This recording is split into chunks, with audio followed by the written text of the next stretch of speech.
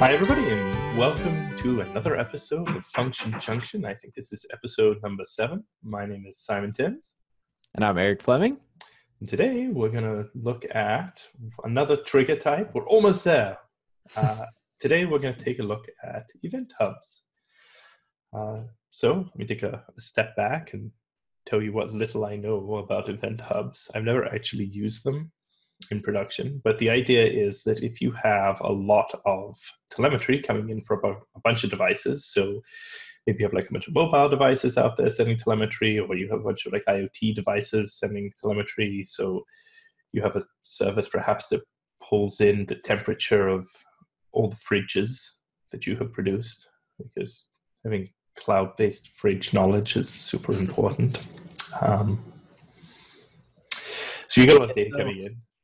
And you need to have some way of processing all of that data. So event hubs is sort of like the ingestion point of all of that data. So it is based on service bus technology, but it kind of loses some of the functionality of service bus and picks up some other functionality in order to allow for massive processing across like a bunch of nodes.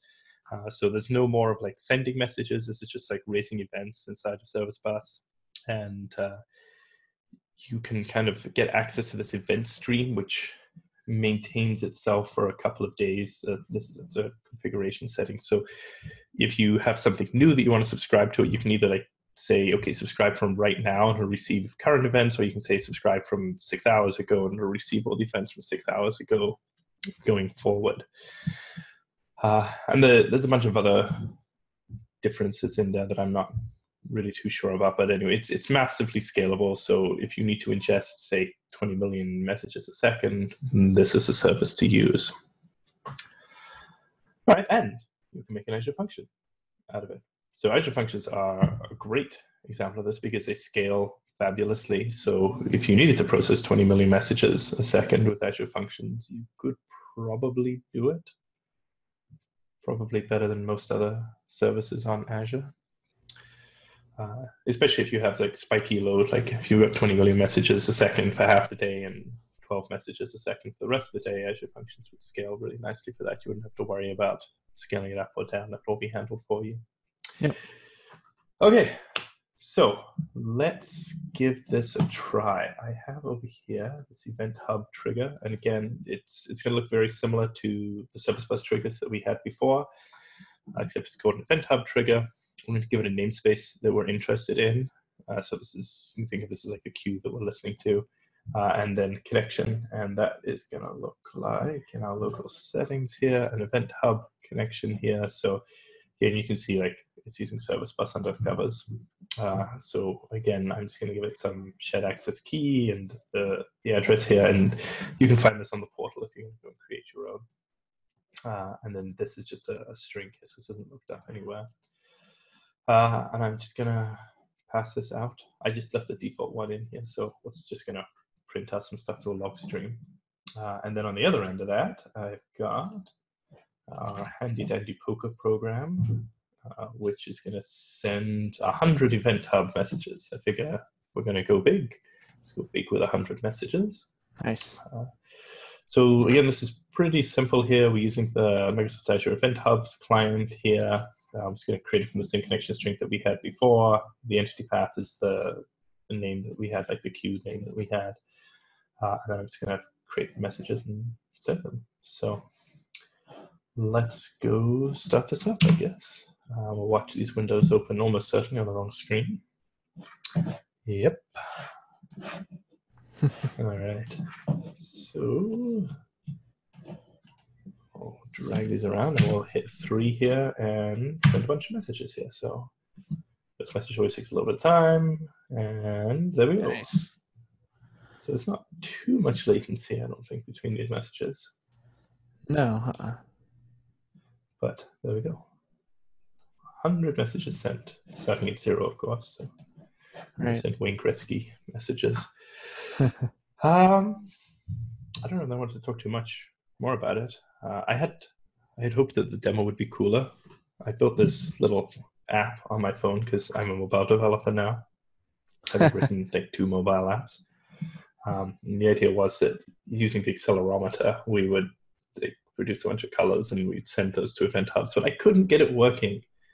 The official Event Hub client doesn't seem to work on Xamarin. It just seems to hang.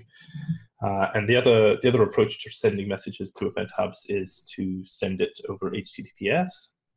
But to do that, you need to send a shared access signature for it. And I couldn't get it to accept my shared access signature. So we might come back to that in a future episode if I ever get it working. I'm going to Stack Overflow that one and hope that greater brains than mine can solve it. Cool. I have one question. So like how the messages were getting in there and getting processed. Is there any kind of polling? Like you did mention that you could send it over HTTP. So at that point, I would imagine that once you'd hit an endpoint or hit whenever that HTTP call was hit, it would immediately process the message. But so these seem to be getting processed immediately, right? Yeah. So I think that I could like close this function here. Oh, it's going to close both of them. Let's just open them up individually here. I don't know what semantics around this are. So let's try sending a bunch of messages and we'll see if subsequently starting us back up actually we'll actually pull these messages down, or if it's going to just look for new messages. I think it might just look for new messages. Okay. We'll see in a moment though. Debug. You're really good at dragging windows from screen to screen here. Yeah, I didn't know if it would keep it in some sort of storage, temporary storage. Yeah, it looks so. It did save it all. So I think maybe the way that this stuff works in the back end is that you can keep like a local pointer to the last message that you processed. So probably what Functions is doing behind the scenes here, and I'm just guessing, is that it is going to write that kind of like pointer to blob storage or table storage or some sort of storage service. And then when it starts back up again, it's going to pull out that pointer and go to Event Hubs and say, hey, give me everything from this pointer forward.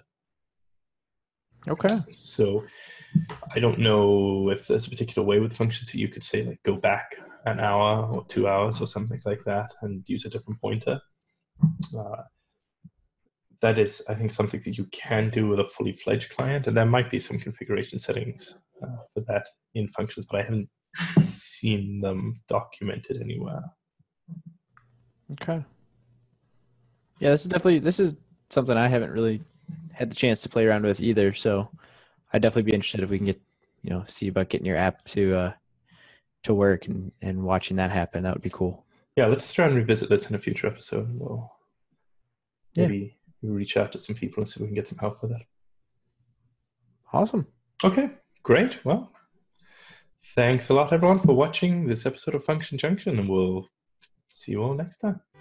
All right. Bye, everyone.